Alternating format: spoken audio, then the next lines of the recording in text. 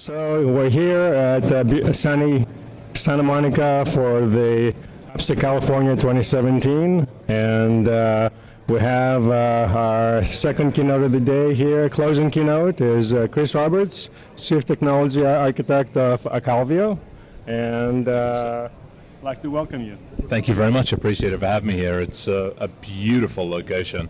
Great. And having just wandered down to the beach and back, I'm happy. I get to see the Pacific now. So all is good.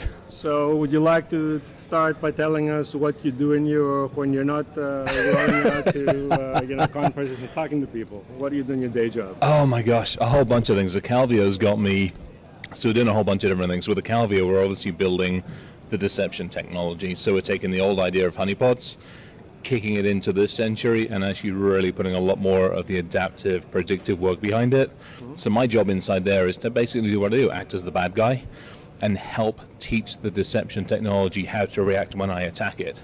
So some fun stuff, and we'll talk a little bit about that in the keynote. Doing a bunch of research with them as well, which is a lot of fun.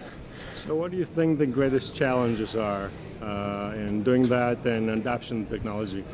I think part of it is, one of the things I'll be assassinating later on is like the user behavior analytics and the next generation of stuff, which is like, guys, you've slapped next year's blinky light on this year's equipment and you've got really good marketing. So what the heck else are you doing? It hasn't worked for 20 years. What do we need to do differently? How do we actually need to stop relying on the static equipment that we have and start putting stuff inside that actually looks at the environment it's in, adapts more effectively to the environment it's in, and actually helps us, rather than giving us more bloody screens to watch and everything else, it actually helps us do what we need to do. And how do you educate the people in the security industry? That's the way to go. That one's a challenge. That one's a challenge. I think it's just continually doing the messaging and putting the research out. The research, I'll be talking a little bit about it today, which is we start breaking down into nano architecture, so inside the human.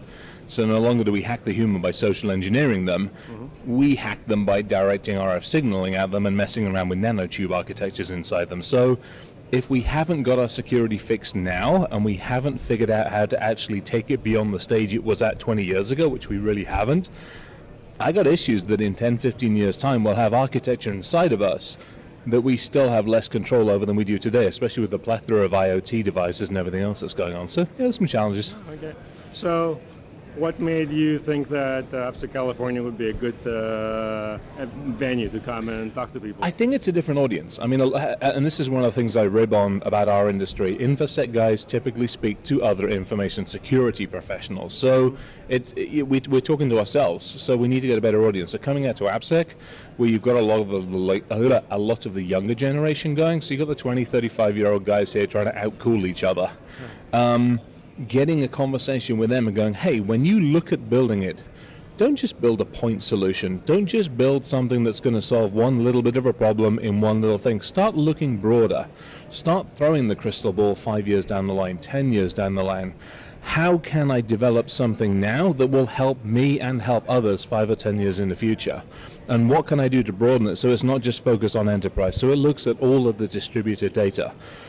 So it's trying to get that word out to, the APPSEC professional guys, and it's a hell of a community you guys have got here. It's really, really cool. So it's getting the word to them, and then they'll spread it to their teams, and off we go from there. Great. Well, glad to have you here. Yeah, awesome to be here. Thank you very much. Thank you. Appreciate it.